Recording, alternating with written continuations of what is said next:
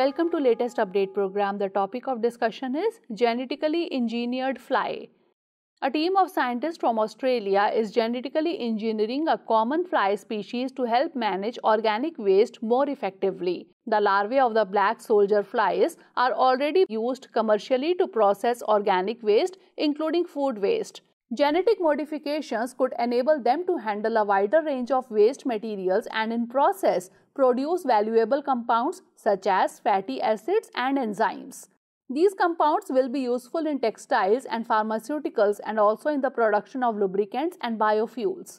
Black soldier flies are found on all continents except Antarctica. The fly larvae, which is also used for animal feed, can consume up to double their body weight in waste daily. Currently, a significant portion of organic waste ends up in the landfills where it decomposes anaerobically, releasing methane, a greenhouse gas much more potent than carbon dioxide.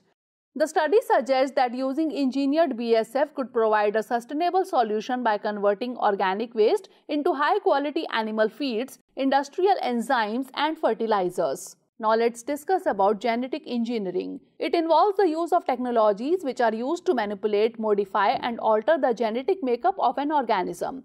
It is a technology wherein a specific gene can be selected and implanted into the recipient organism. Now is the time for practice question. Which gas is primarily released during the anaerobic decomposition of organic waste? Oxygen, nitrogen, methane, or carbon monoxide? Send the answer of this question in the comment section. Stay tuned for more such updates.